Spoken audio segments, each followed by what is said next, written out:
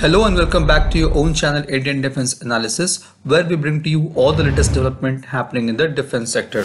In a major boost to India's indigenous helicopter, HAL Dhruv has received restricted type certification on 4th July from European Union Aviation Safety Agency or EASA in Belgium. Since 2003, EASA is responsible for certification of aircraft in the European Union and for some European non-EU countries. This certificate testifies that the type of aircraft meets the safety requirement set by the European Union. Now, before any newly developed aircraft model enters into the operations in Europe, it must obtain a type certificate from EASA. It is a four-step process. The aircraft manufacturer presents the project to EASA when it is considered to have reached a sufficient degree of maturity. The EASA certification team and a set of rules that will apply for certification of this specific aircraft type are then being established. EASA and manufacturer need to define and agree on the means to demonstrate the compliance of the aircraft type with each requirement of certification basis. This goes hand in hand with the identification of EASA's level of involvement during the certification process. The aircraft manufacturer then must demonstrate compliance of its products with regulatory requirements, which includes structure, engine, control system, electrical systems, and flight performance, which are analyzed against the certification basis. This compliance demonstration is done by analysis during ground and flight testing. This is the longest phase of type certification process.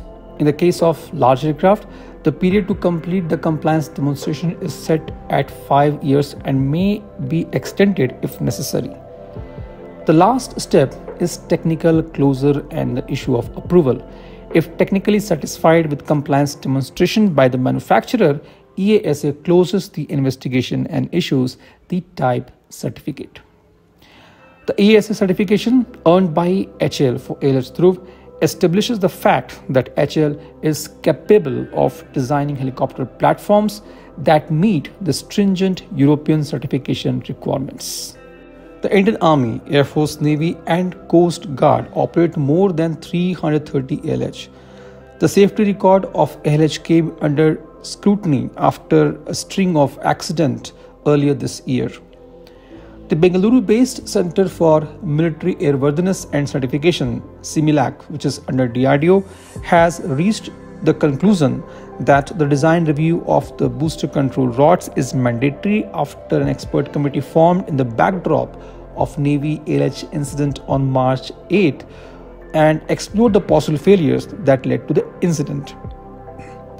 These rods allow pilots to control the helicopter's motions, and any failure can severely affect the power input to the rotor blades and cause accidents.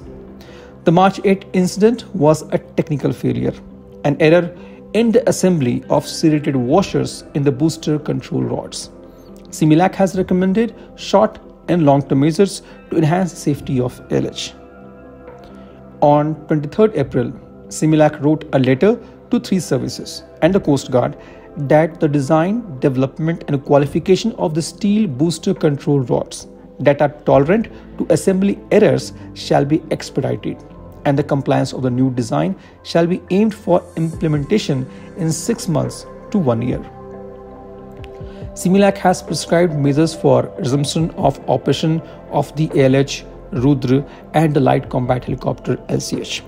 As per CEMILAC, the clearance of these platforms, limited to 100 flight hours each, would be given after mandatory inspection. Further clearance for up to 500 flight hours or 1 year, whichever is earlier, would be based on the successful completion of 2 critical tests by HAL.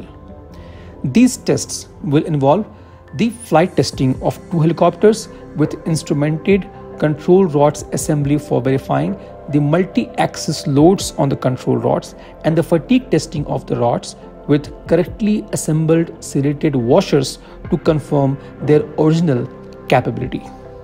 This was today's update. Please let us know your views on this in comment section. If you like the video, Do not forget to like, share and subscribe. With this, I would like to say goodbye and Jai Hind. We'll soon back with more interesting and amazing development happening in the defense sector.